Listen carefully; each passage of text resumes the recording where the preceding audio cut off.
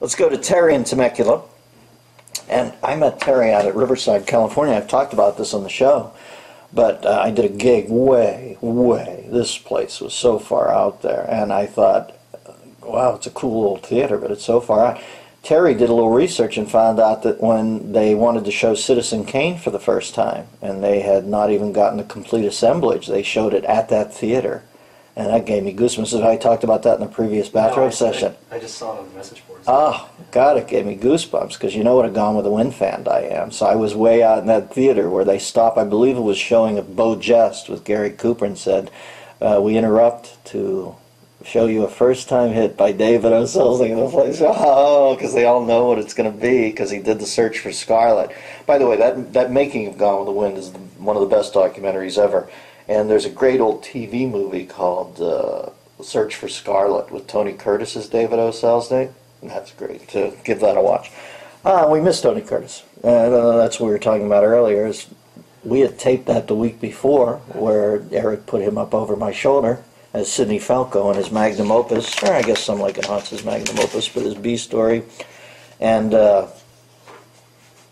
he passed away. I met him one night in Wolfgang Puck's restaurant, Spago. He was a really hot blonde, young girl. He was old. He had an ascot on, and I remember we had around 5 minutes together, and it was a thrill for me. Bernie Schwartz, right? That was his name.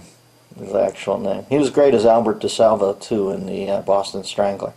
All right, Terry from Temecula, you keep your office so neat and organized. Yeah, I have a little of that OCD thing, but I will tell you that as I get older, I try to leave things hanging a little, because I don't want to end up like the Beach Boy, a sandbox in my bedroom shitting myself. So, you know, that's what happens when you give in to your peccadillos. Next thing you know, I can't travel. I can't eat that. So I always like to leave things a little weird. My work area looks like the hotel room where Hunter Thompson wakes up in 3 inches of water. Look what I'm reading in the portaloo over here. So crazy. The great Dr. Gonzo, Fear and Loathing on the Campaign Trail. I can't even tell you how politically incorrect some of this book is. You can see I'm only on page 37, but already in the first 37 pages, he's made a couple of sentences that I would put the book down, laugh out loud, and think, my God, if he wasn't a liberal, he would have gotten killed for that, because it's so politically incorrect. 3 inches of water, wearing wading boots and a crocodile tail to worship at the altar of Debbie Reynolds.